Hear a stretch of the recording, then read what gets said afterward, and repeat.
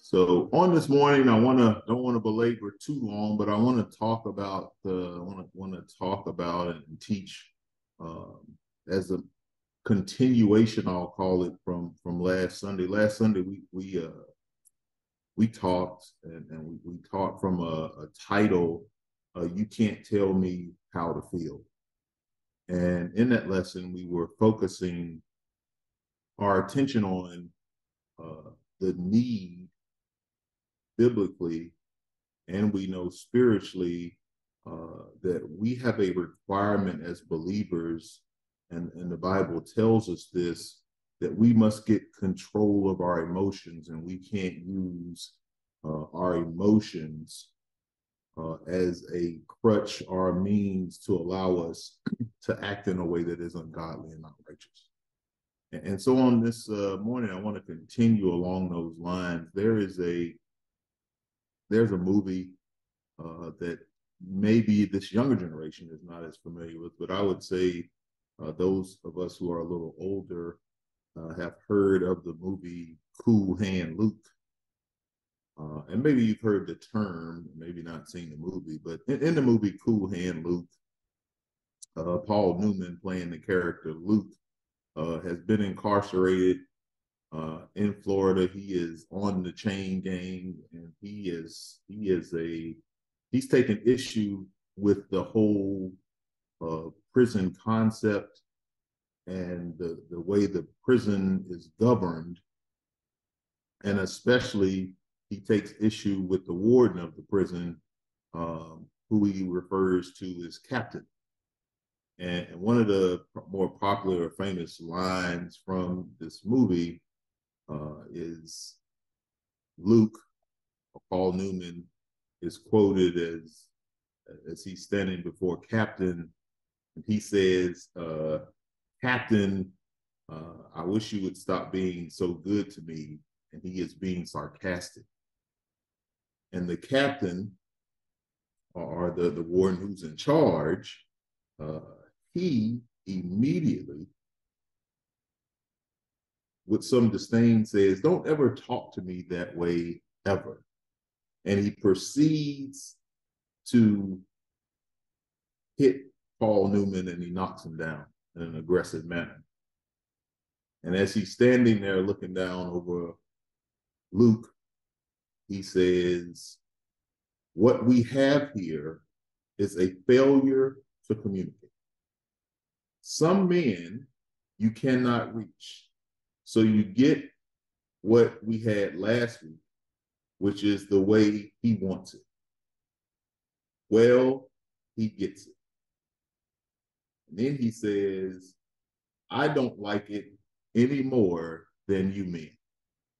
And so one of the more popular lines in culture, that one of the takeaways from that movie is the line or the term, "What we have here is a failure to communicate." And what Captain is alluding to in that movie is the fact that they have tried in multiple ways to show Luke how the prison system works and how it is going to work. And in every turn, he is bucked it at every way.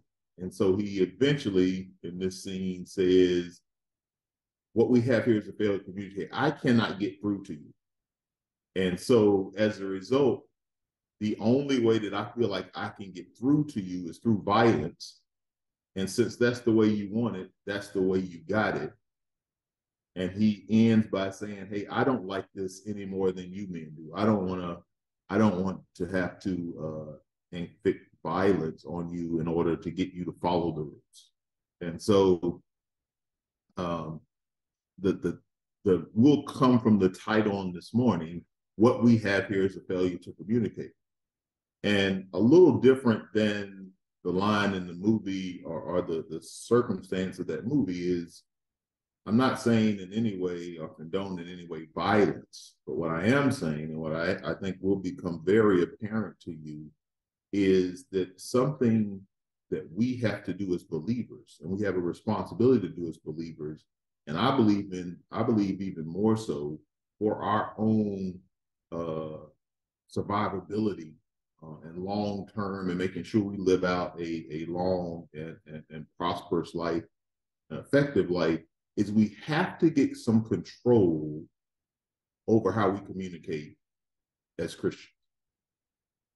And when I talk about communicating, I'm Amen. speaking in terms of how we communicate with one another as believer to believer. But I think even more importantly, we have to be mindful as Christians how we communicate our message to a non-believing world. And I think the way Christians communicate, how they, and as we talked last week, as we carry ourselves, our demeanor, our way in which we carry ourselves and act, has to be different than the world. And one of those things that's vitally important is how we communicate this word of God and how we communicate ourselves to people. And it's vitally important. And the Bible tells us that communication is vitally important. And those who have spent any time in Bible study with me have on various occasions heard me talk about how serious I think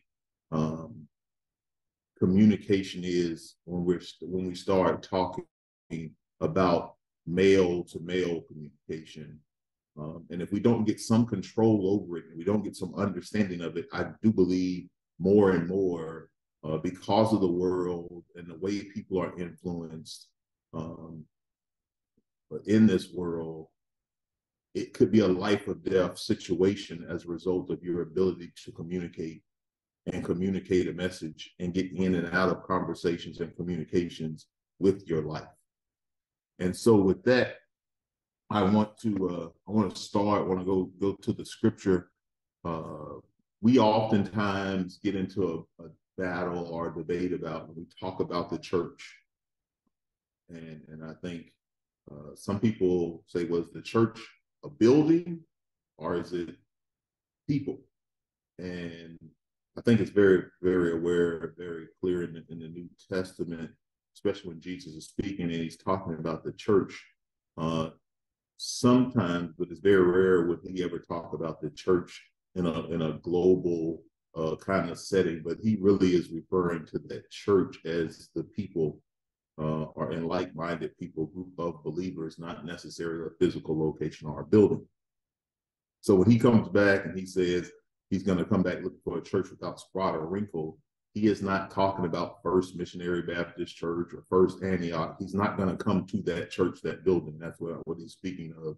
But what he's saying is he's going to come back to the church. The church are the people, the like-minded believers in him. And that's who he's going to look for, is who has a relationship, who has a place with him without spot or wrinkle as a person.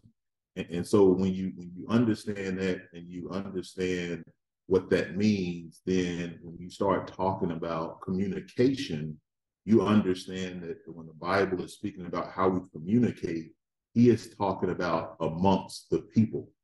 And so he's talking about as a collective body of believers, we have to be mindful of how we as a church, as a group of people, as a body of believers are communicating amongst each other and amongst the world. So Proverbs chapter 18, and I want to just set some boundary or some tone to what does the Bible say about communication? What does it say? What does Scripture say about it? How important it is. So we'll start in the book of Proverbs.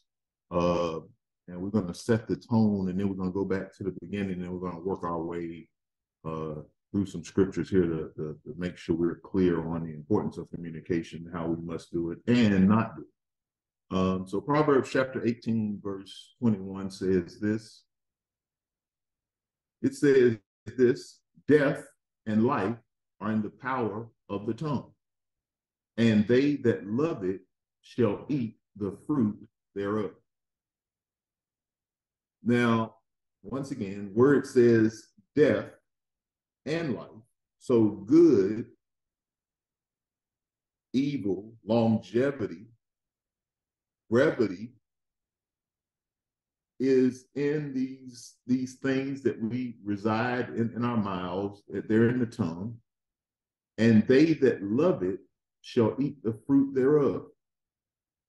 And understand that it says, hey, well, if you love your tongue, what you speak, understand that you're going to enjoy whatever you put out of it. And so if you love it and you love and appreciate it, and you are spreading and speaking life or speaking love, then you will enjoy the fruit of those spirits. However, in the same token, if you are speaking death and spewing hatred and defiling people and yourself, understand you will enjoy the fruit thereof also. Go to Matthew chapter 12, verse 36. And in Matthew chapter 12, verse 36, we find ourselves here. I believe we're going to find Jesus speaking. And in Matthew 12, 26, it says this. Jesus says, and if Satan cast out Satan, he is divided against himself. How shall then the kingdom stand? So understand he is talking here. He is talking here about the ability to cast out, or the ability here when he says, and if Satan cast out Satan. So if evil cast out evil, he is divided against himself. Well, we know in another scripture in the Bible, it tells us that a double-minded man is unstable in all his ways. And so understand that evil can't cast out evil. So he says here that if Satan cast out Satan, he is divided against himself. How shall then the kingdom stand? And understand he's asking the question, much as he is asking the question, I believe, of us today is, if we are going to be evil, and if we are going to speak evil, how can we cast out evil? It doesn't work. It doesn't fit. It doesn't make sense. Now, Amen. I want to go to, I'm going to go to James, which is a very familiar scripture. But I do want to check. I want to swing by something really quickly here. Go to James chapter 3, verse 5 through 8. James 3, verses 5 through 8. And it says this in James chapter 3, verse 5 through 8. It says, even so, the tongue is a little member and boasts great things. Behold, how great a matter a little fire kindleth. And the tongue is a fire, a world of iniquity. So is the tongue among our members, that it defile the whole body, and setteth on fire the course of nature, and it is set on fire of hell. For every kind of beast, and of bird, and of serpent, and of things of the sea is tamed, and hath been tamed of mankind. But the tongue can no man tame. It is an unruly evil, full of deadly poison. Come on now, D. Come on now. Speak the word. And so we find here in the book of James that one of the things it's warning us about is our tongue. Now, I want to be very clear. I'm not talking just about our mouths. So I think it's important we talk about communication because we live in a world now that is highly non-verbal, but we communicate with emojis and words and pictures and memes, and we have very creative ways of communicating without opening our mouths. However, if you think about the concept of talking, or when it's speaking of talking here, it's really talking about communicating, how we communicate. And the tongue is one of those things. But we are becoming a community or a world where people sit behind keyboards and type words. They don't have to go on record opening their mouth. But the intent and the content is the same because the effect can be just as powerful. And so one of the things that's being talked about here in the book of James is the power of this tongue and how it can destroy things. And it destroys things quickly. And it also, what I think is very important in verse 6, it says, and the tongue is a fire, a world of iniquity, so is the tongue among our members, that it defileth the whole body.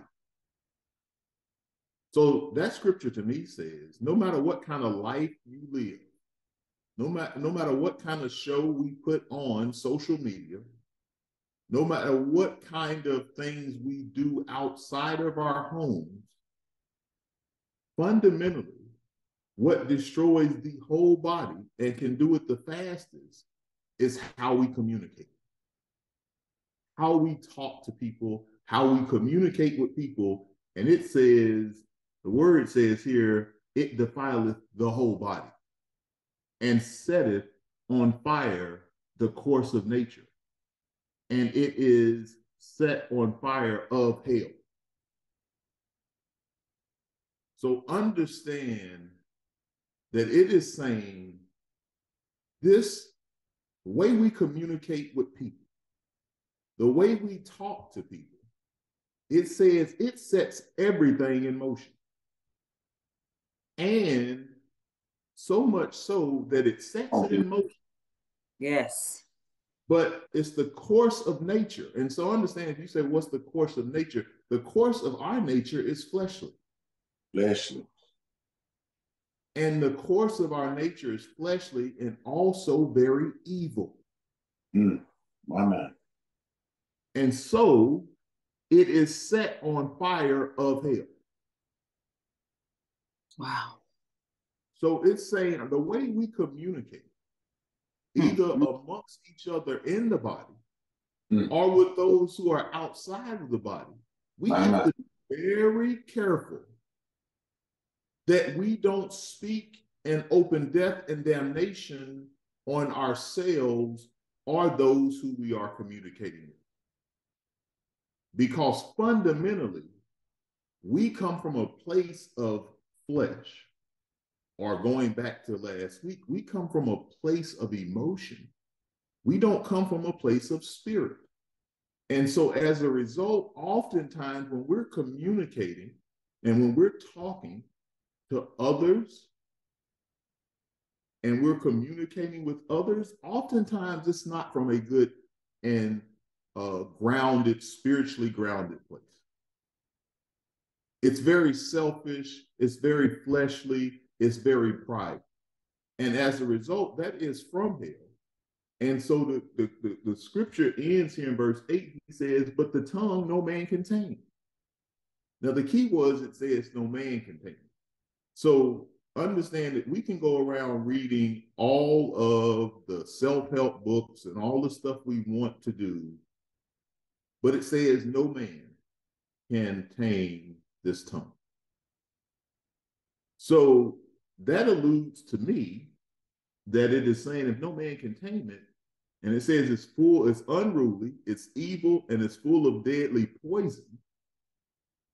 it says no man can tame it, which is why it's very important, vitally important. Come on now.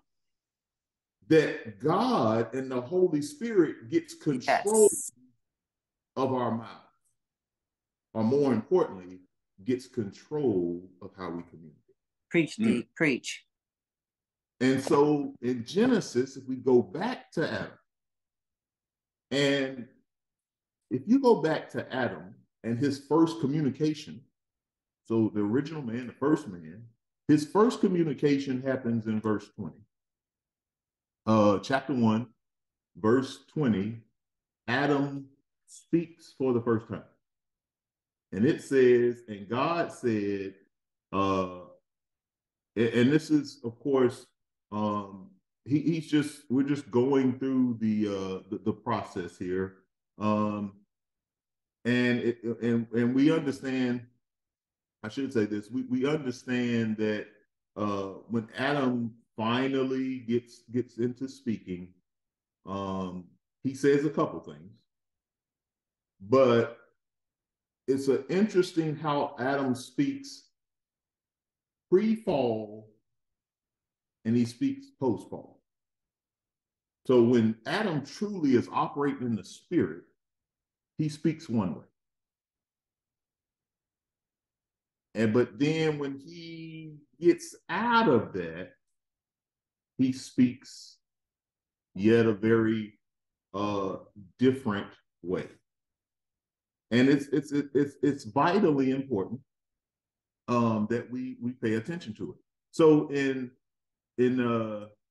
Genesis, I'm sorry, I said chapter 1. In Genesis chapter 2, we get the first time Adam gets to speak, and it says this, Genesis chapter 2, verse 20, it says, and Adam gave names to all the cattle, and to the fowl of the air, and to every beast of the field.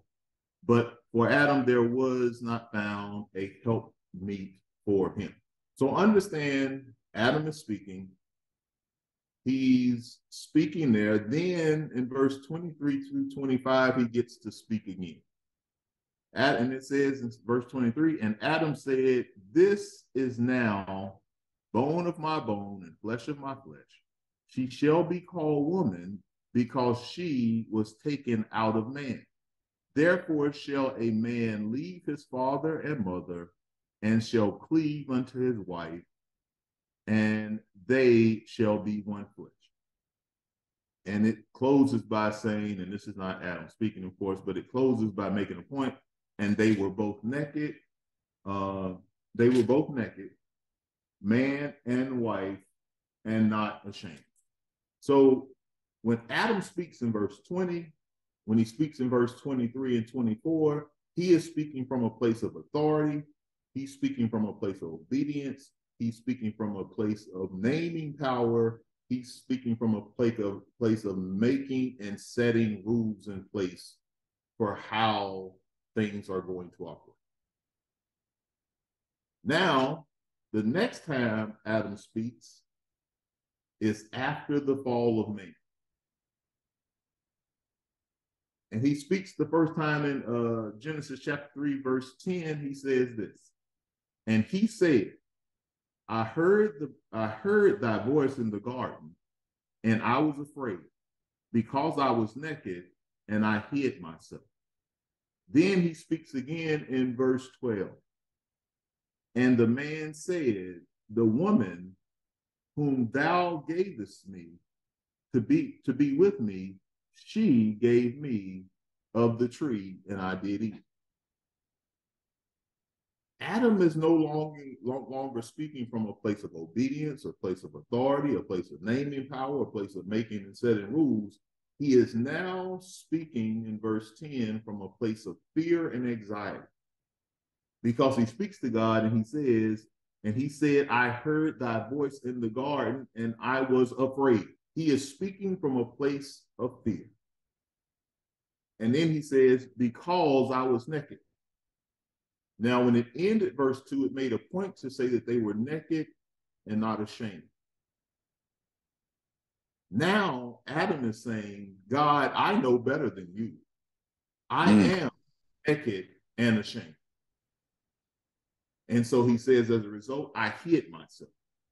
Then he speaks again, and now he's speaking from a place of blame, failure, and disappointment, because he says to God, the woman thou hast gavest me to be with me gave me the fruit. He is blaming, he is making an excuse, he's accepting failure, he is disappointed in what God, he had said just a few verses ago, was a blessing.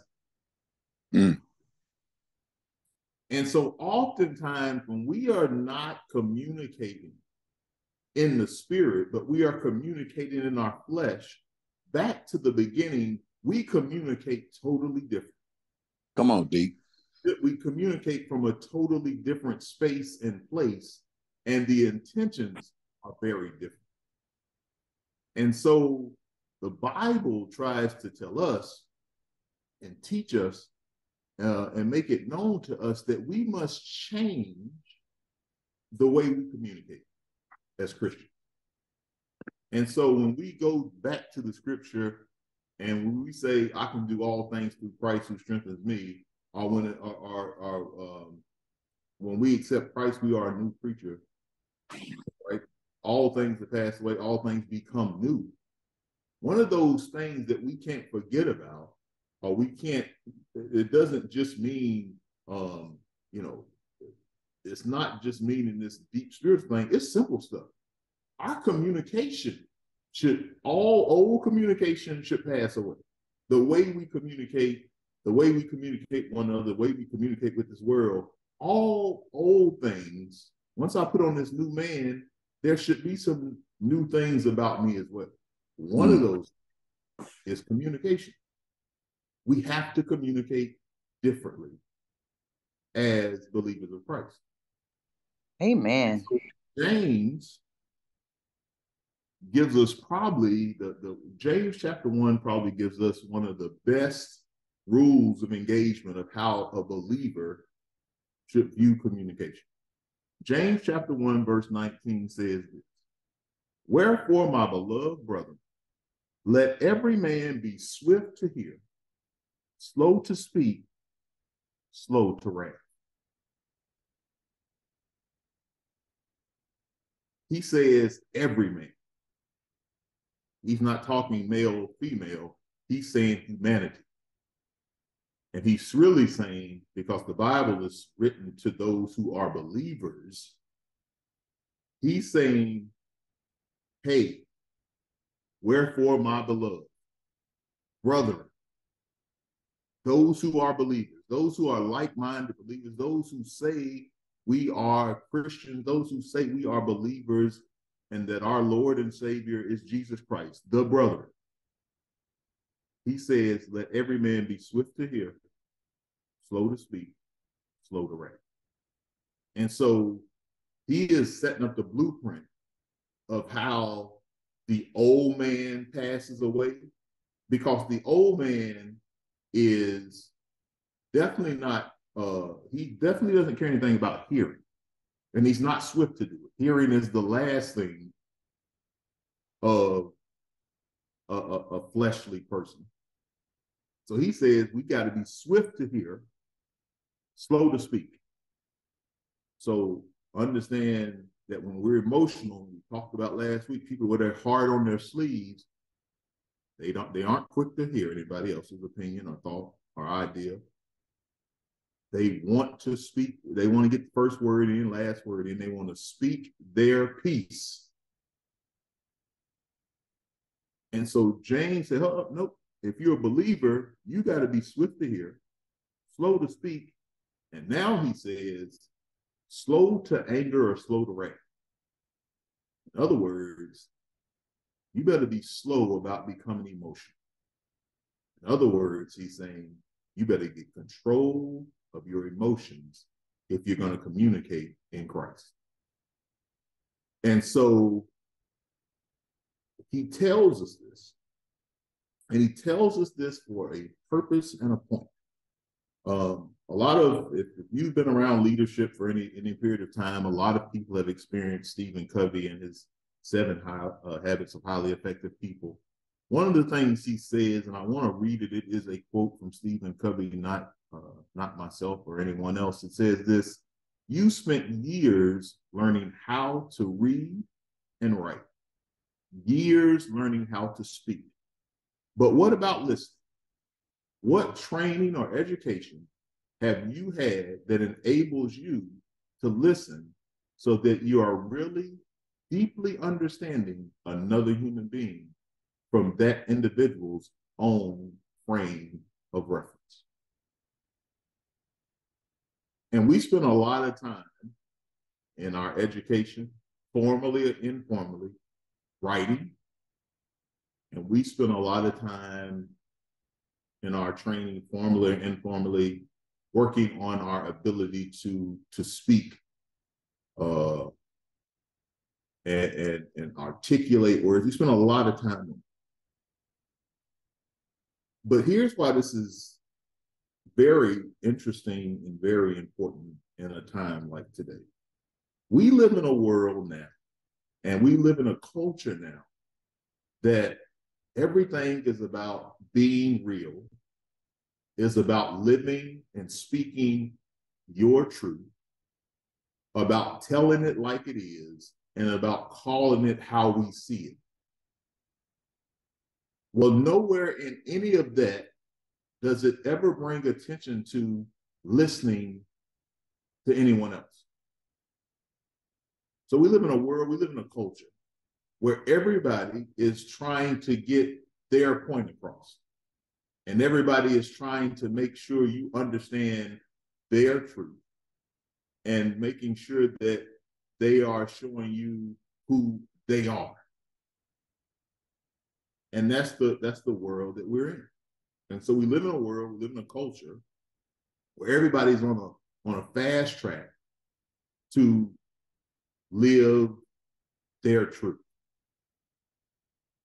Well, if everybody is living their truth and everybody is speaking their truth, understand that the truth is never being spoken or heard. Because the reality of the situation is, our truth is really not a truth. What we are speaking is facts. Come on, Deke. Preach. So nobody is denying that what you're saying is not fact. The problem is the Bible doesn't say anything about facts. It says, "I am a God of truth." And so, unless you are speaking in alignment with the word of God, you are not speaking truth. What you are speaking is facts. But he says, "I am a God of truth." And so he tells us as believers, as mature believers in Christ, as those who should be allowing the Holy Spirit to rule and guide us, he says, you must come from a place of truth. And your truth is not as you see it or how you concoct it, but your truth is in what the word of God says it is. That's your truth. So we're going to read some scriptures later on that talk about the importance of making sure that your speech and what you think is not more important than the truth that God has given us.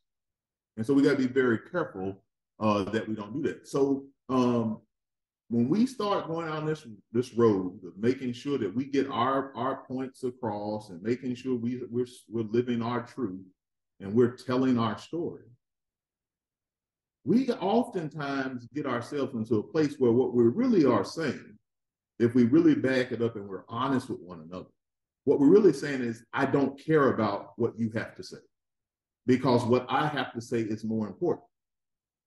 And so that's the mindset, that's the attention, that's the focus in which we operate. And that's the way the world operates. Now, the Bible says that us as believers and those who are led by the Holy Spirit should not be operating in that same mindset. And in James, we just read, he says the first thing we do as believers is we are swift to hear. It means that we are once again saying we're in no hurry to say something, but we are really interested in hearing what you have to say. And so I'm not opposed to anyone getting their facts out and anybody telling their story. I'm not opposed to that at all. And matter of fact, James here says, hey, believers, we should listen to people's story. We should listen to people's truth. Nothing wrong with that. But I do like one thing that Stephen Covey says. And I'll go to the scriptures and then I'll go to what Covey says. One thing I do like about Stephen Covey is I truly believe, and I don't knock his hustle, but if you've done any study in the 7 Habits of Highly Effective People, one thing you will notice is a lot of the stuff that he says is strictly scripture. And so he is speaking and teaching from a strictly out of the scriptures. He's telling people how to lead, but he's just not using or quoting Bible scriptures. But it says this, if you go to Proverbs chapter 18, verse 2, this is what Proverbs says here. It says, a fool hath no delight in understanding, but that his heart may discover itself. So what in the world is that saying? A fool have no delight in understanding. In other words, you don't listen. You're not trying to understand anything. You have no desire to do that. The Bible, not Damon, not Awesomeness of God Christian Church, the Bible says you're a fool if that's the way you are. If you aren't willing to hear, listen, get understanding, get some learning, says you're a fool. But he that is hard may discover itself.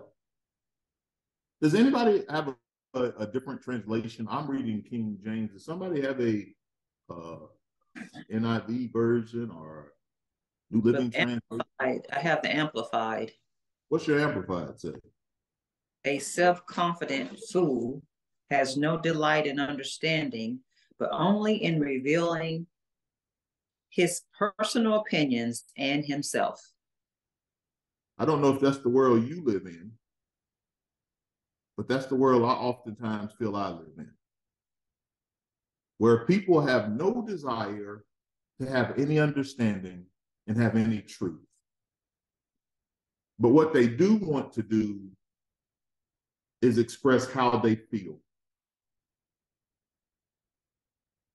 And in Proverbs chapter 18, verse 2, it says that's a dangerous person, because you're trying to make, one, we know the Bible tells us we must be careful of our feelings. And now we have a person that is communicating not off truth or understanding, but off of how they feel. That's a very dangerous person to be leading the communication. And it says, if that's who you are, now I like the scripture didn't say if that's who, it says if that's who you are, calls you a fool. Now, somewhere else in the scripture, I'll be honest, I haven't really looked. I wonder what it calls the person, or if it identifies who the person is, that one listens to that and two acts on it. There are a lot of people who base their opinion, take their actions on the emotions of someone else and what someone else has said. But what they don't do is take their emotions or take their actions on what is the truth. And so that is a very dangerous place to operate from. The Bible says we should not be operating from that place. But the Bible says to us as believers, we, because we don't want to be fools, should not be operating in that way. So it tells us then, hey, before you open your mouth, before you go speaking and espousing something, don't do it based on how you feel.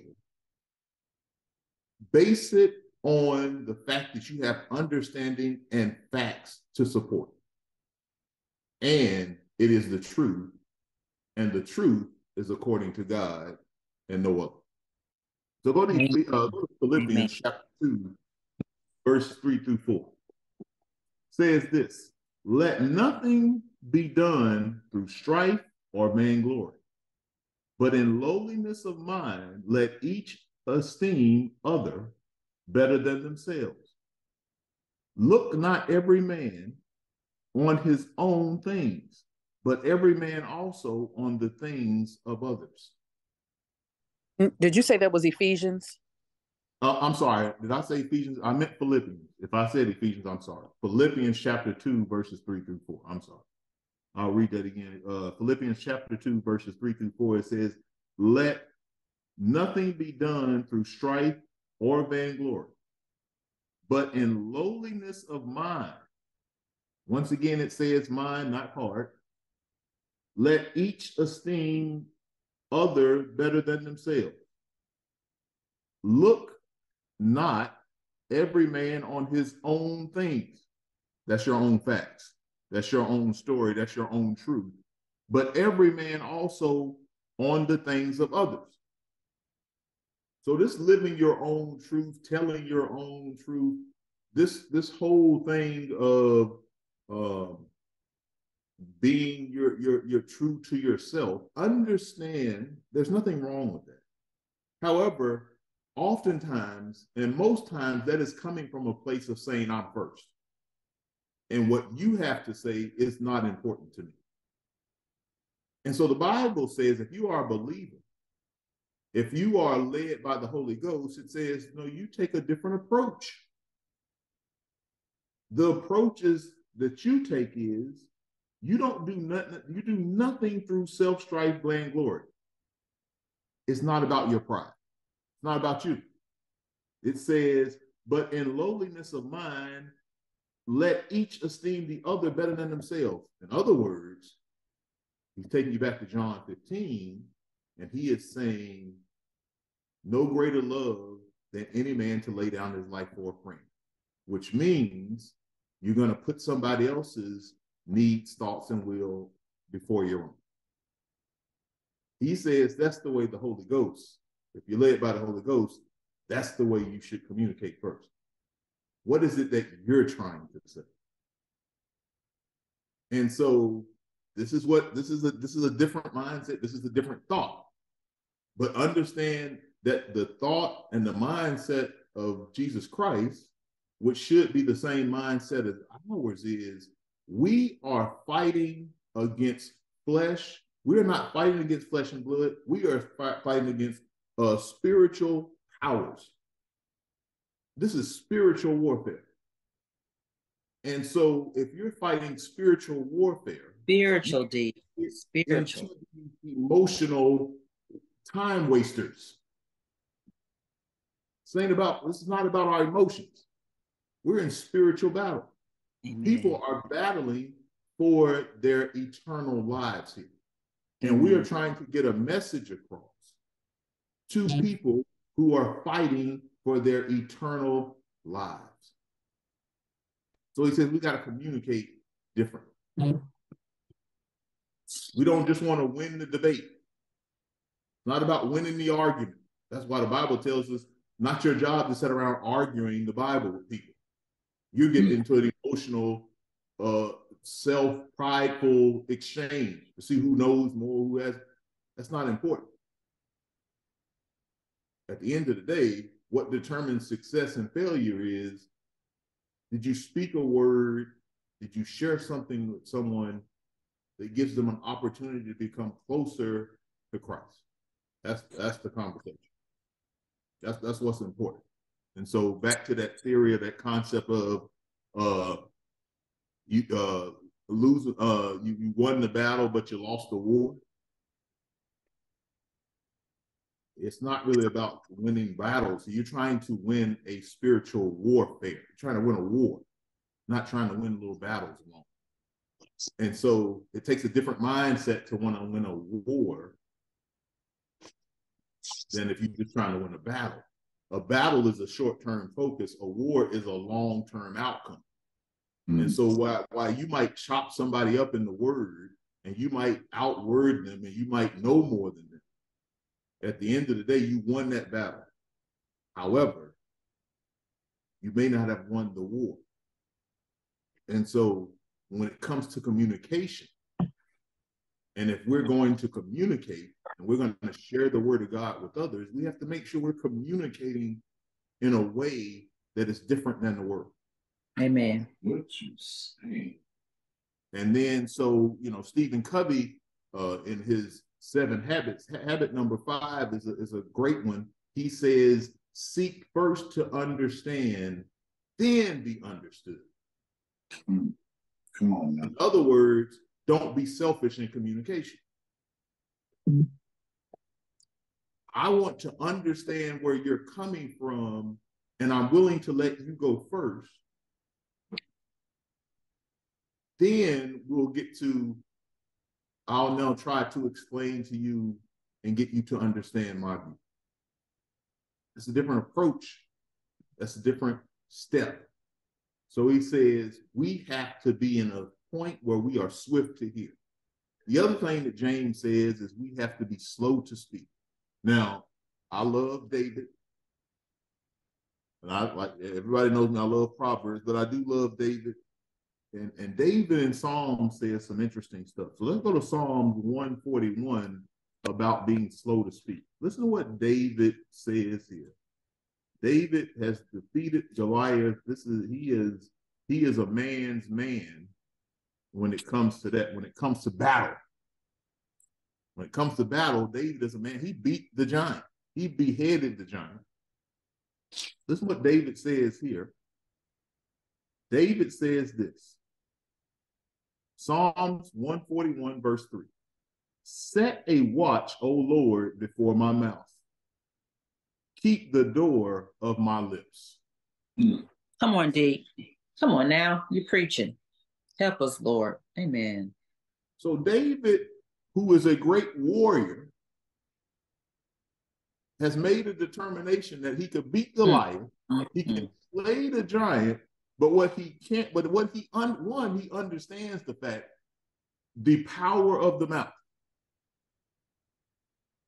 So he starts this prayer 3 verses in, and he says, set watch, O Lord, before my mouth. Keep the door of my lips. In other words, God, watch how I could make sure I'm understanding, make sure that he says, set a watch on it. Make sure I am mindful of this mouth. Make sure I'm mindful of how I'm communicating. And then he says, keep a door on it. In other words, he's saying, 1, let me be thoughtful and mindful of how important and powerful my words are and how I communicate is. But then secondly, he says, because he knows that's huge. But then he says, help me close it. He said, put a door on my lips. Come on now. So I can be swift to hear. If I keep my mouth closed, I can hear long. So he say, put a door. I want to say something. Close your mouth. Put a door on. Go to Psalms 19, verse 4. Psalms 19:4. David here speaking again. He says, their line is gone out through all the earth, and their words to the end of the world. In them hath he set a tabernacle to the sun. So understand, David here is talking about the line going out through the earth and their words to the end of the world. And then he says, in them hath he set a tabernacle to the sun. He is talking about understand that he is not just talking about today, he's talking about tomorrow. He's talking about the power of words going out, and they're going to be around to the end of the world.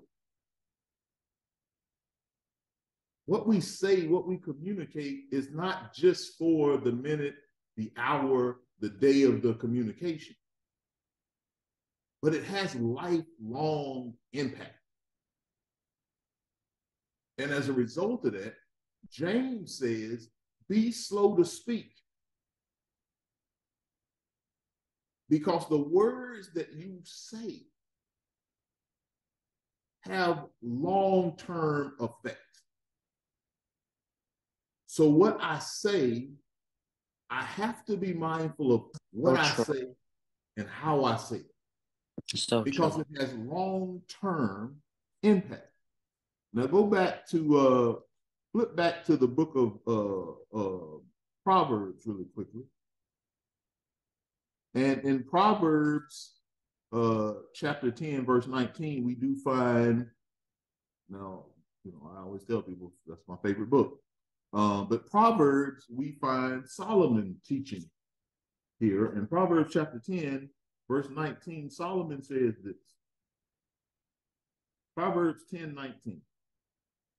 In the multitude of words, there wanteth not sin, but he that refrained his lips is wise. In the multitude of words, there wanteth not sin, but he that refraineth his lips is wise. Does anybody have a different translation there? Again, Proverbs I have chapter 10, verse 19. I have again. Oh, go ahead. Go ahead. No. Go ahead. That was Proverbs 10:19, correct? Yes. Mine says, this is the NIV, sin is not ended by multiple words, but the prudent holds their tongue. Amen. Say don't do a lot of talking. Don't do a lot of speaking. Say a prudent man is mindful of what he says, how he communicates. Proverbs 21. No, Pastor, you still have the message? Were you going to come from the Message Bible there, or what were you going to read? Well, I have to amplify it. I can get it from I'm sorry, the Amplified. That's what I meant. What's your Amplified say there for 10:19? In a multitude of words, transgression is not lacking, but he who refrains his lips is prudent. So understand in another way to say it, and I like the way Amplified says it there, is oftentimes, once again, because you have to understand what Solomon is saying here is we come from a place that is not good most times. So the more we say, the worse things are. And so if you know that oftentimes we are not coming from a godly, righteous place, the more words we say, there's a great possibility that we're going to err on the side of it's going to become sinful communication. It's going to become fleshly, ungodly communication the more we talk.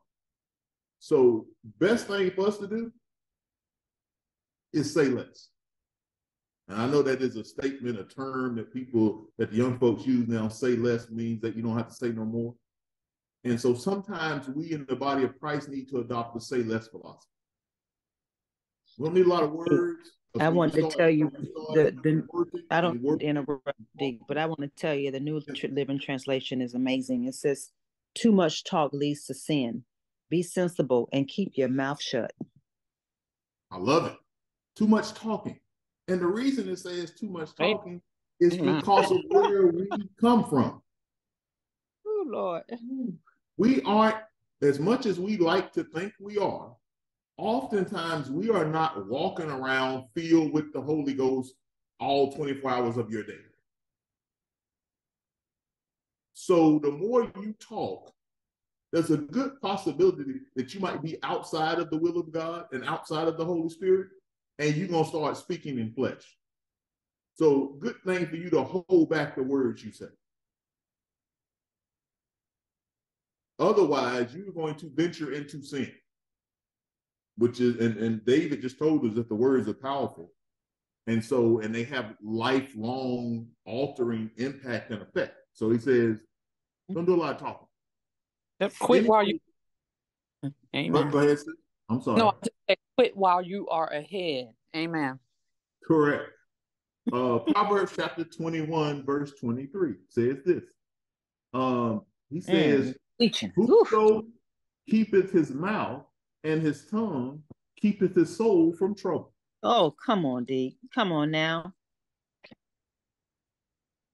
So I know we live in a society, in a world that said, well, let me go speak my mind. Let me go tell people what I think. Understand that's the total opposite of what the word of God says.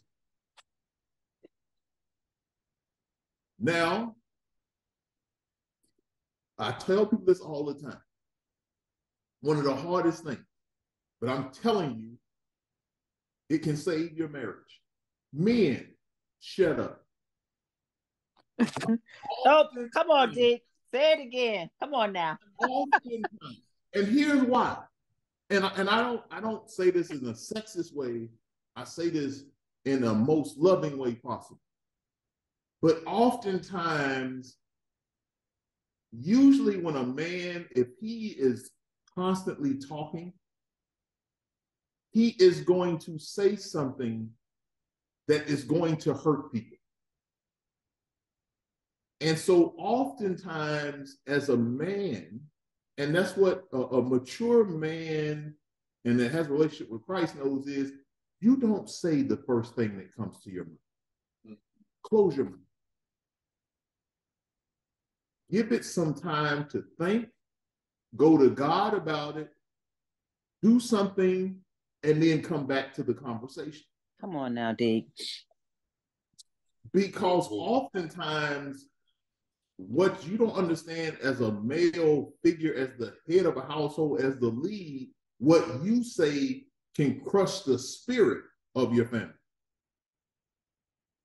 And so it's best that even when you're upset, when you're frustrated, when you're in pain, close your mouth.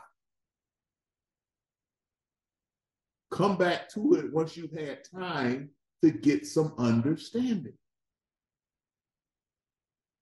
And so this is the way that God has designed it, with great reason. And so one of the challenges we have with our current community that we live in, the culture we live in, is we have males walking around saying anything and everything that comes to their mind. That's dangerous. That's very dangerous. Man. Whew. And so we are speaking things into existence that are not good. And unfortunately, for some of us, in some cultures, the communication is so vital and so bad, it is communicating and teaching and delivering death and destruction. And it's simply by the way we communicate. Nothing more, nothing less. But it's unbelievably dangerous. And so the word of God tells us we have to get some control over our communication. It's vital that we get control over. I'm going to go to Philippians in a second. So we got to make sure that you say, well, okay, now I know that how important the communication is. So what should the people of God be communicating? So what should we be communicating? Well, good thing. God gives us that too. He tells us when we are believers, he tells us what our message and communication should be. Go to Philippians. We'll start in Philippians. I tell you what, I'll get Philippians. Can somebody get Romans 12, 14, and 15? Well, I get Philippians. Romans 12, 14, and 15. And then I will also get Colossians. And then if somebody could get Isaiah chapter 6, verses 5 through 8. So if somebody gets Romans 12, 14, and 15, and somebody gets Isaiah 6, 5 through 8, I will get Philippians and I'll get Colossians. I'll get Isaiah. Okay, thank you. And, all right, I have you got Romans 12. yes, I forgot what verses you said. I'm in 12 though Romans right 12, now. 14, and 15. Got it. Okay. All right, so I'm gonna read Philippians 4 and 8, and then Pastor will come to you with Romans. Philippians 4, verse 8 says this. Finally, brethren, whatsoever things are true, whatsoever things are honest, whatsoever things are just, whatsoever things are pure, whatsoever things are lovely, whatsoever things are good of a good report, if there be any virtue, and if there be any praise, think on these things. So Paul speaking here says, here's what you need to be thinking about, church. Finally, brother, whatsoever things are true, whatsoever things are honest, whatsoever things are just, whatsoever things are pure, whatsoever things are lovely, whatsoever things are of good report, if there be any virtue, and if there be any praise, think of these things. Amen. So guess what? Oftentimes what you think about, that's what you speak about. And so Paul was trying to tell the church, I don't care what's going on out here. I don't care what other people talking about. This is what we talking about. We talking about things that are just. We talking about things that are pure. We talking about things that are true. We talking about honesty. We talking about love. We talking about things of good report. We're not trying to tear people down. This is what we talking about over here. This is how we communicate. Pastor, can you get what you got for Romans 12, 14, and 15? Romans 12, 14 from the New Living Translation says, bless those who persecute you. Don't curse them. Pray that God will bless them. Be happy with those who are happy and weep with those who weep. That was verses 14 and 15, right? Yep. And so Paul, once again, he's over in Rome, he's talking. He said, hey, those people that condemn you, hey, don't, the people that persecute you, hey, you bless them anyway. Keep it moving. You don't like me, okay, no problem. It's all love. We keeping it moving. And then when we come across people that are happy, that are joyful, that are blessed, we're gonna be happy and joyful with them too. But we're gonna keep it moving. Now go to I'm gonna get Colossians chapter 4, verse 6, says this. Paul again speaking, he says, let your speech be also with grace, seasoned with salt, that ye may know how ye ought to answer every man. Amen. Now, what he's telling us, if you don't get nothing else out of this scripture, he's saying you don't get in a conversation with people emotionally, especially when you talk about the word of God. It's ain't about emotion. He says, let your speech be with grace. First and foremost, have compassion for people when you're talking to them.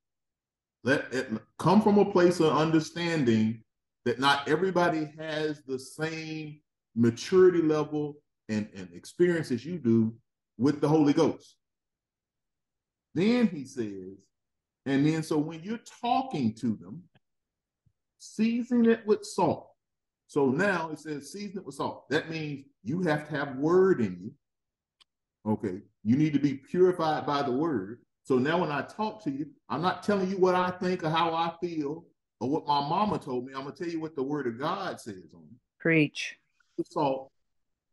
And then he says that that ye may know how to answer every man. So he says, if you come, two things you need to do. If you're gonna speak in my name, you're gonna speak on my behalf. First, I need you to have some grace, have an appreciation, have respect that not everyone has the same level of maturity, has had the same experience with the Holy Ghost that you have. So give them some grace. Then he says, you need to season your word. Don't just say what you think or what's on your, don't speak emotionally. We don't want you telling nobody your truth. He says, put some words. Now. He said, we're going to speak the truth. We're going to put some salt on it. And you salt in the season is the word of God. That's how you know. And then he says, that's how you interact with not just people in the church, not just your family. It says, so you know how to answer every man. Communication is important. Isaiah chapter, sis, if you got Isaiah chapter 6, verse 5 through 8. Yes, I do. I'm reading Isaiah chapter 6, verses 5 through 8 from the NIV version, and it reads, oh, I thought I had it. I'm sorry. 5 through 8. Woe to me, I cried. I am ruined, for I am a man of unclean lips, and I live among people of unclean lips. And my eyes have seen. And my eyes, that's okay. And my eyes have seen the King, the Lord Almighty. Then one of the seraphim flew to me with a live coal in his hand, which he had taken with tongs from the altar. With it he touched my mouth and said, see, this has touched your lips. Your guilt has been taken away, and your sin has been atoned for. Then I heard the voice of the Lord saying, whom shall I send? And who will go for us? And I said, here I am, send me. He said, go tell his people. Oh, I went too far, but amen. You're fine. So understand Isaiah. Amen. Isaiah comes to the conclusion that his mouth is no different than the world. And so before he can go out and before he can talk to anybody about the word of God, he says, I must be purified. I got to change the way I talk. I have to change the way I communicate. And now when I'm willing to do that, now he says, hey, God, you can send me. Now, the beautiful thing I think about Isaiah is Isaiah identifies the fact earlier on in verse 5. Read verse 5 again, sis, really quick, if you can. Isaiah chapter 6, verse 5. Okay. Sorry. You said Isaiah 6, verse 5. Yep, just verse 5. Yep. Woe to me, I cried. I am ruined, for I am a man of unclean lips, and I live among a people of unclean lips, and my eyes have seen the King, the Lord Almighty. I love the fact that Isaiah identifies that his communication skills are no different than the world. But after an experience with God or an experience with the Holy Ghost, he understands that he needs to change it before he can be used. And so oftentimes we got to come to the understanding of, hey, you know, we may want to be used by God and God may want to use us, but as a result of that, that means you have to change the way you communicate. And so Isaiah appreciated the fact that when he looked at the way he communicated and he looked at the way the world communicated, he says, I'm doomed because I'm no different. But I had an experience with the Holy Ghost, and I know something should be different. And in order for me to be an effective member of the kingdom, I have to be changed. And so he says, as a result, he was purified at his mouth. That's what a hot coal went, had to fix his communication. Come on now. And then he says, now that I've done that, now he says, hey, God, you can send me. I'm good to go. I understand. Had to get it fixed first, but I'm ready to rock. And so we must be the same way. The communication is important. Isaiah is a powerful, powerful man of God, but understand he appreciated the fact that his communication must change if he was going to be effective for the use of the kingdom. So That's the message we should be communicating. Those are the things we should be communicating. The other thing we got to get control of, we got to have some clarity on, is how we communicate it, or the tone, more important. The tone and demeanor of our communication. Very important. 2 verses, and then we're going to get into the how should we be communicating. Our tone, our demeanor are important. 1 Thessalonians chapter 1 verse 2 says this. First Thessalonians chapter 1 verse 2, and it says, we give thanks to God always for you all, making mention of you in our prayers. So first and foremost, when we come to people, when we have the opportunity to communicate, we got to make sure that our tone, our demeanor of our communication is in a way in which we are grateful or thoughtful of the opportunity to communicate with people. It's not a burden. It's not, I think a lot of people are guilty of it. We almost don't want to communicate with people. We want to go in our house, we want to shut the door. We don't want to talk to people. We don't want to be around people. But honestly, it is an opportunity to communicate a message, and a powerful and great message it is. And so when you have an opportunity to speak to someone, use it as an opportunity to be grateful and thankful for the opportunity to be able to speak to them, because you could be saving someone's life. And so we are grateful, we are thankful to have that opportunity, those of us who are believers of God. Now, Proverbs chapter 17, Solomon here talks about it, verse 23 through 28, and it reads this way. Once again, Proverbs 17, 23 to 28, it says, a merry heart doeth good like medicine, but a broken spirit drieth up the bones. A wicked man taketh a gift out of the bosom of to pervert the ways of judgment.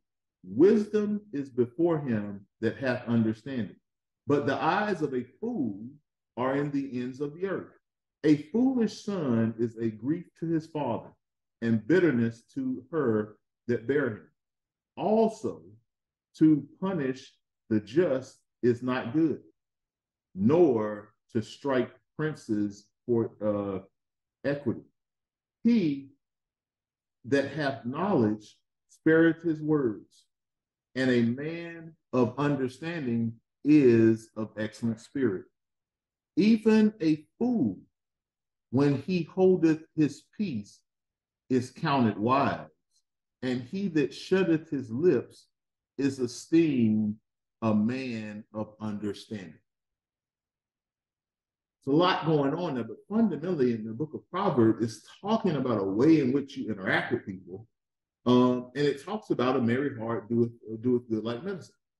If you come across as a person who does not want to communicate with people, or it is a burden for you to communicate with people or to have a conversation with somebody, well, why would anyone want to listen to anything you have to say? You're viewing them as a burden. Then it also says in verse 27, he that hath knowledge spareth his words, and a man of understanding is of an excellent spirit. So if you have the Holy Ghost, why are you frustrated, angry, in contempt if you have the Holy Ghost? Because you have understanding. So it's the Bible says here, he says, if you have understanding, he's an excellent spirit. I don't count it I don't think it's painful to communicate or talk to people. But understand the reason I don't think it's painful to communicate is because I understand that the Holy Ghost gives me a good spirit. It's a good place to be. Because oftentimes you're coming across a people who have no understanding. And so they're coming across to you, once again, speaking and talking from a place of emotion. And it's your opportunity, your job to give them some understanding. Whether it's received or not received at that moment, the point is you have to give them some understanding. You should be sharing with them the understanding you have. The other thing we have to make sure, after we figured out what we should be communicating, and we understand we got our tone and our demeanor in a certain way. How should we be communicating? A couple scriptures, and I'll read Proverbs since we're here. Proverbs, Solomon, he speaks to that. You know, how should we be communicating? He says this, Proverbs chapter 15, verses 1 through 2. A soft answer turneth away wrath, but grievous words stir up anger. The tongue of the wise useth knowledge upright, but the mouth of fools poureth out foolishness.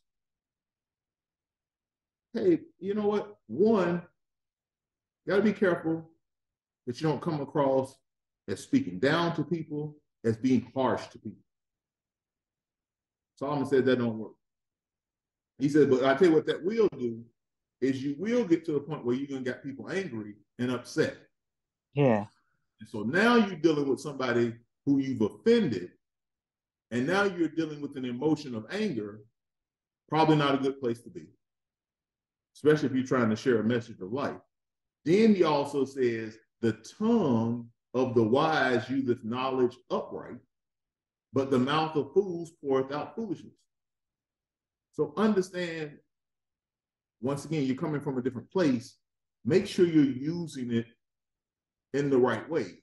Don't be speaking a bunch of foolishness. Give them knowledge, give them the understanding, and don't come with a bunch of, this is how I think or what I think or how I feel. That's not important. That's zero value. Not important when you're talking about having a conversation about the Word of God. If you're talking about a movie, or you're talking about drama, or you're talking about a play, you can give your emotional opinion all you want to.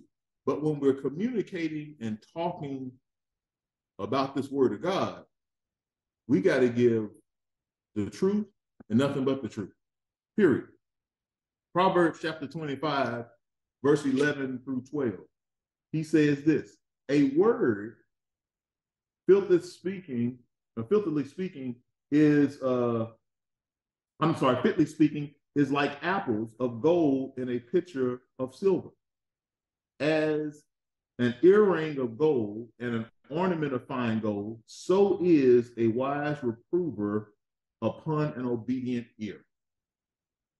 So once again, what are we saying? Do we have a word fitly spoken? And if I don't know what somebody might have, it might say spoken at the right time. You get an opportunity sometimes to share a word with somebody, a word of God. A person that can share the word of God when it's needed and it's the right word, life-changing effects on people. But you got to be prepared for Amen. Opportunity and the moment.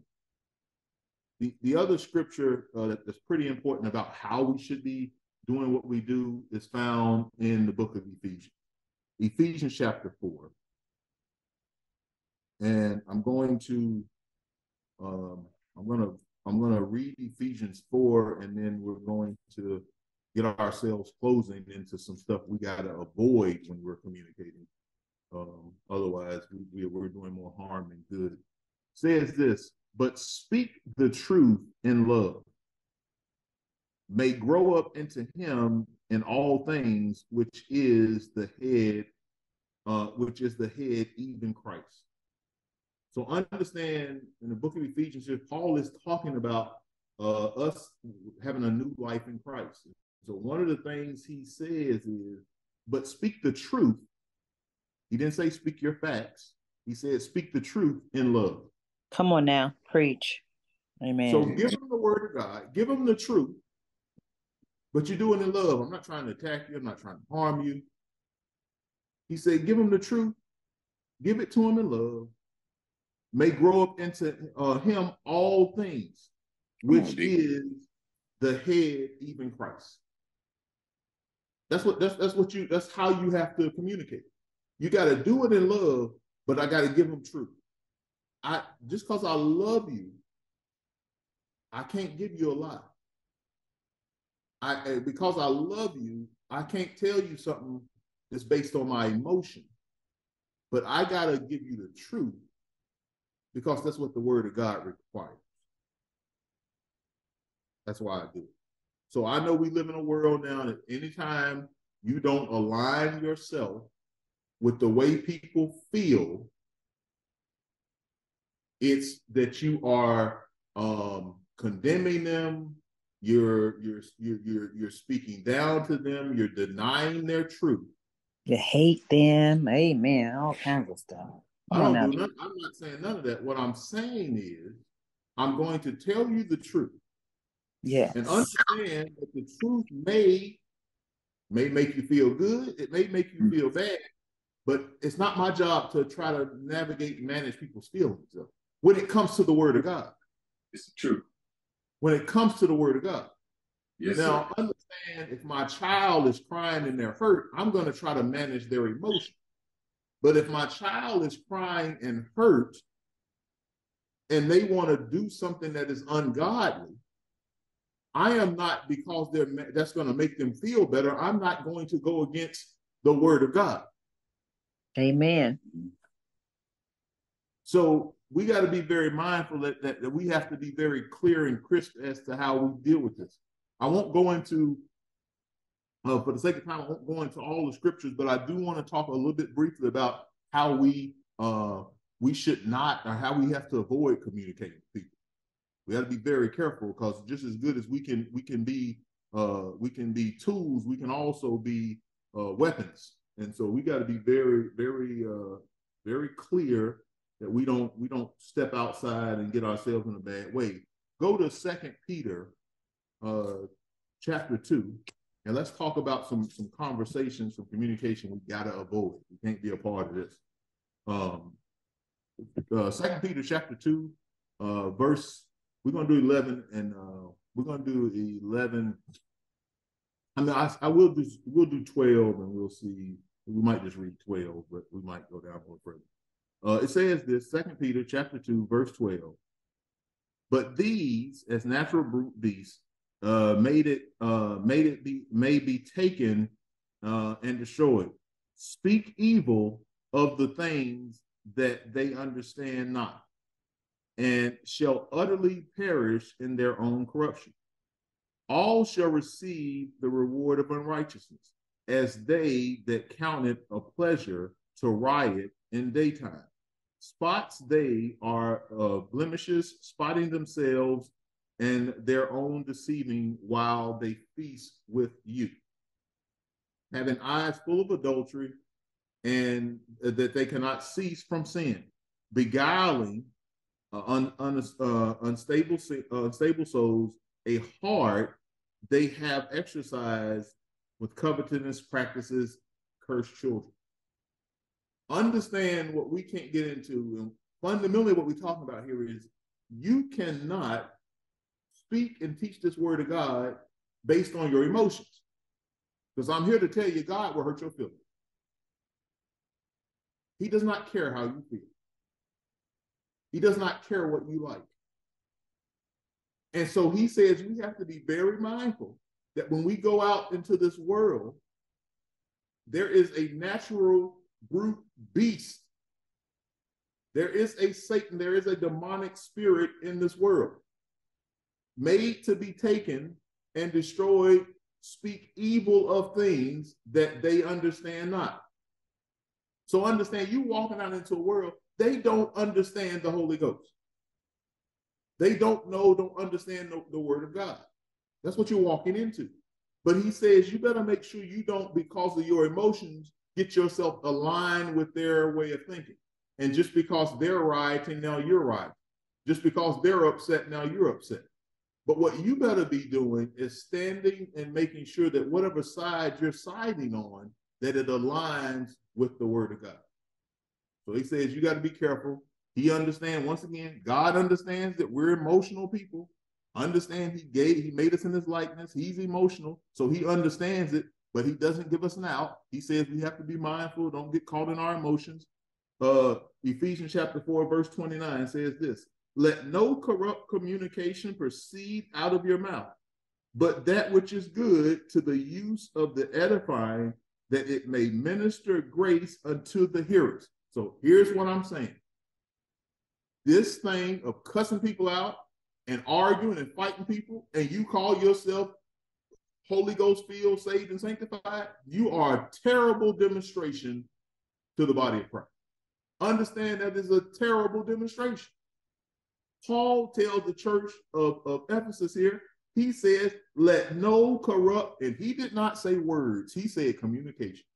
So he said he don't care whether you speak it, whether you write it down, whether you put it in an emoji, whether you put it in a gift. He doesn't care how you communicate it. He says no corrupt communication proceed out of the mouth, but that which is good to use for the edifying. So he said, hey, what you need to be speaking, if it ain't edifying the holy, if it ain't edifying the God, if it ain't edifying, and if it ain't ministering grace to the hearers, stay away from it.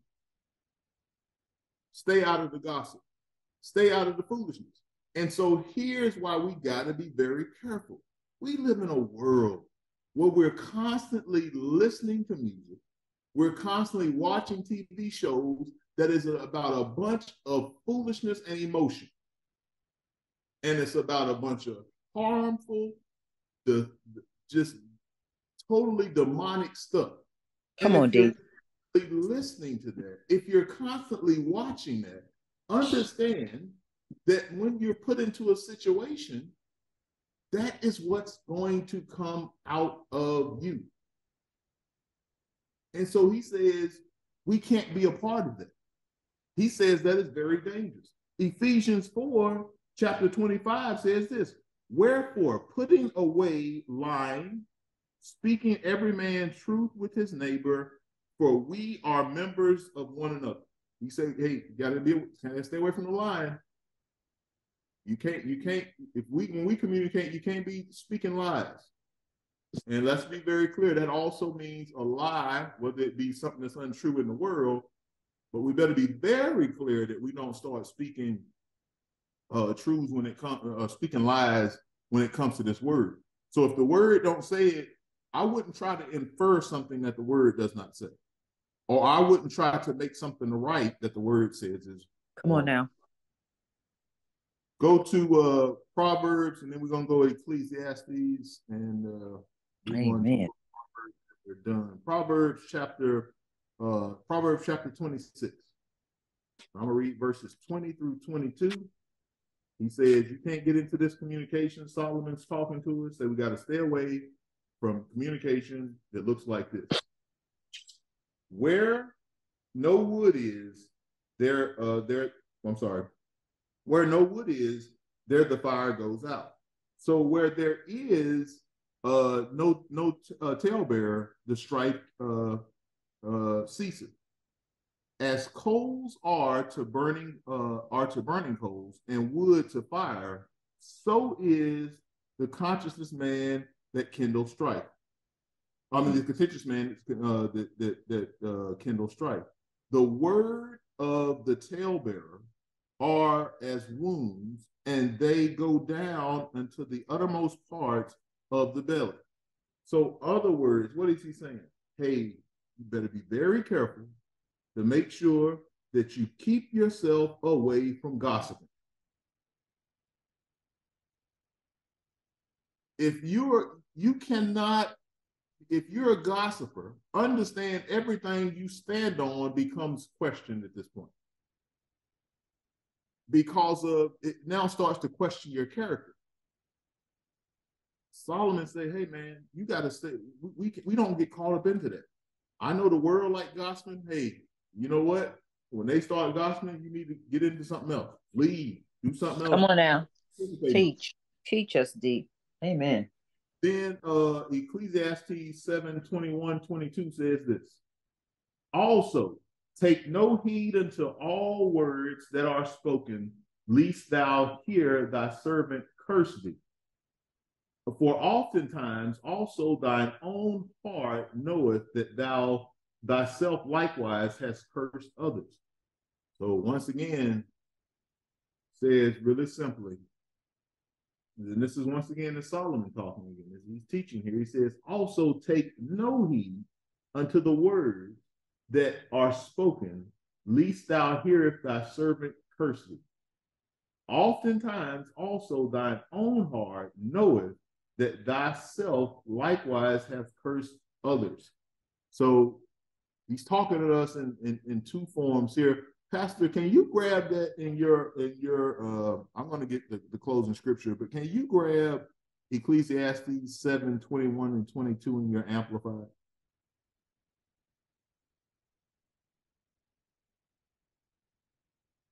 I'm sorry, trying to get off mute. Yeah, Ecclesiastes 21:22.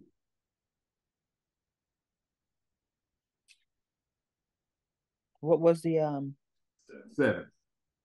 7:21-22? Yes. Okay. And you want it from the Amplified? Yeah, let me see what your Amplified says.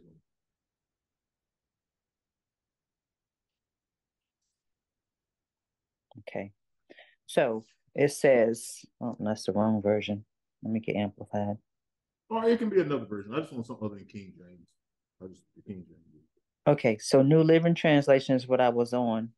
Okay. And 21 reads, don't eavesdrop on others. You may hear your servant curse you. Verse 22, for you know how often you yourself have cursed others. Yeah, so a lot of times we like to get ourselves in conversations, and we like to, once again, we're into this gossip thing and the hearing the thing, talk about people say, be careful, but you might hear some bad stuff about you. And also, but then be reminded that you probably going to say some bad stuff about other people. Right. And so what you, as the old folks would say, any dog that'll bring a bone or do what, it'll take one.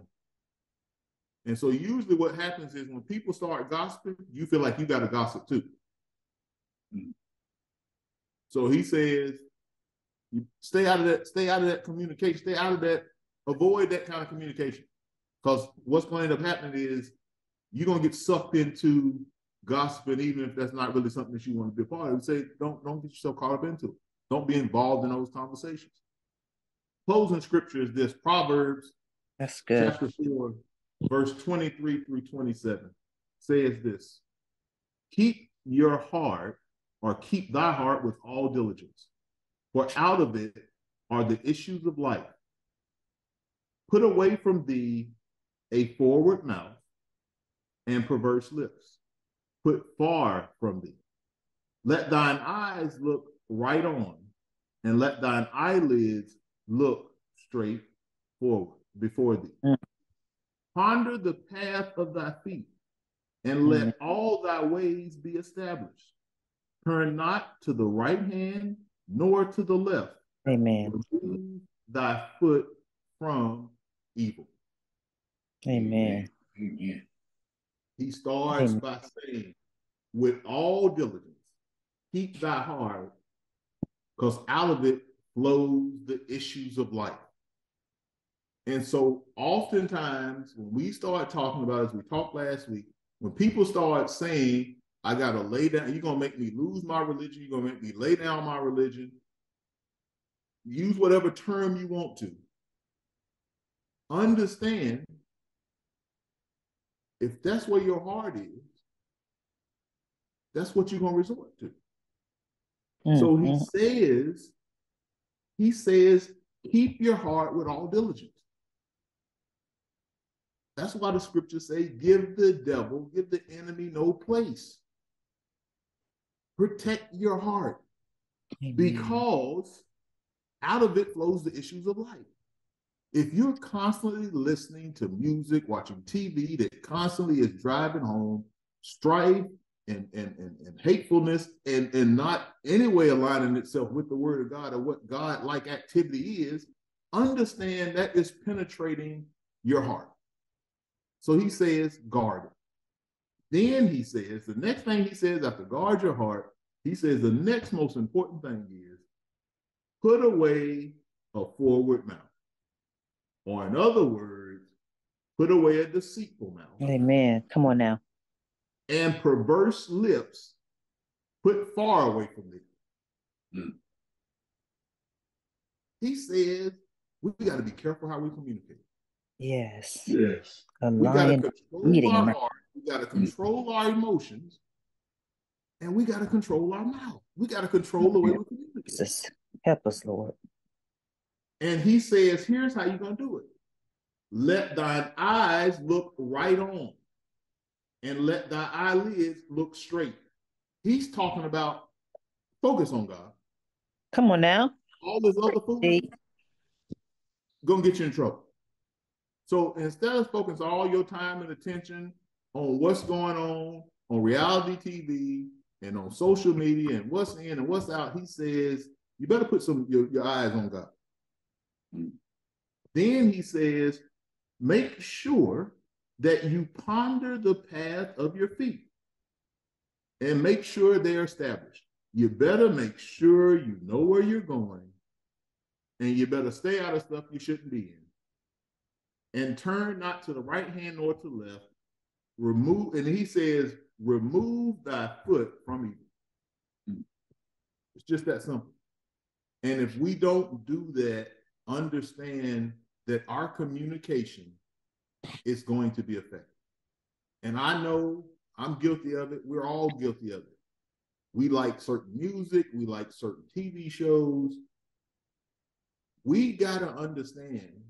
I'm not saying we're not going to like it. I'm not saying every song you listen to is going to be secular. And I'm not saying that all of them are going to be gospel. But here's what you better understand.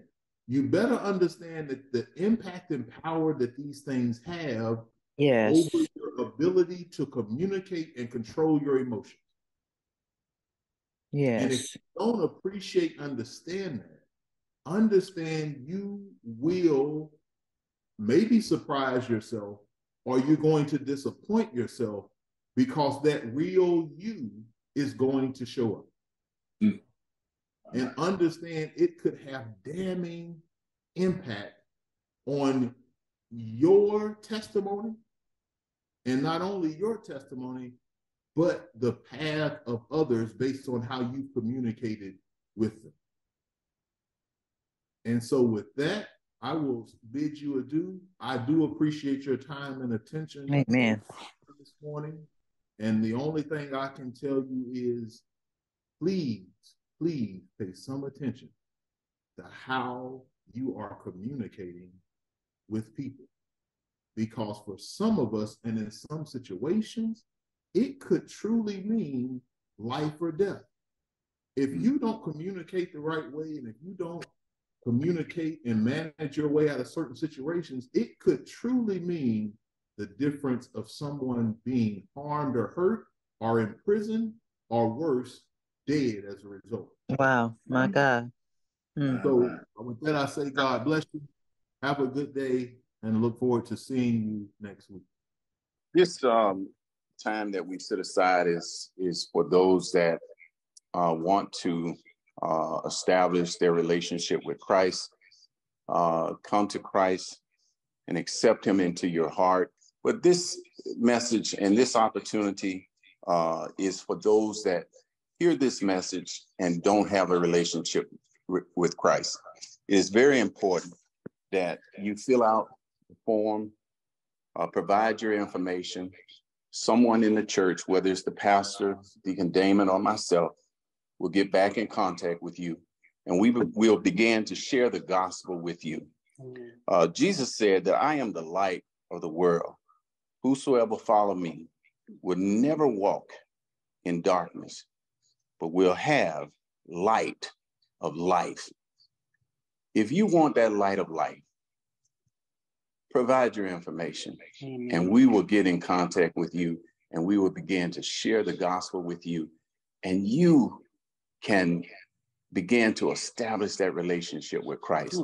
Feel his love, feel his promises, receive his grace and his mercy, and know that God has a place for you in his kingdom. Amen. Amen. Bring the whole tithe into the storehouse, that there may be food in my house. Test me in this, says the Lord Almighty, and see if I will not throw open the floodgates of heaven and pour out so much blessings that there will not be room enough to store it. Ways to give, as you see on your screen. We have our website at www.asgcc.church. We also have our Cash app, which is $ASGCC, and you'll see the church emblem there. You have to download the app if you don't have it. We also have Tithely app, where you can go on and locate our church's Awesomeness of God Christian Church, or you can send a check or money order to P.O. Box 1592, Riverview, Florida, 33578. Amen. Thank you. As far as our announcements, we would love to have everyone at our Wednesday night Bible study at 7:00. Bring a friend and come prepared to digest and break down the Bible in a way that is fun and that we can understand it, so that we may be able to carry that word with us and use it in our lives in a way, as I mentioned, we can understand it. So again, Wednesday night Bible studies at 7 p.m. and our regular church services start on Sundays at 10 a.m.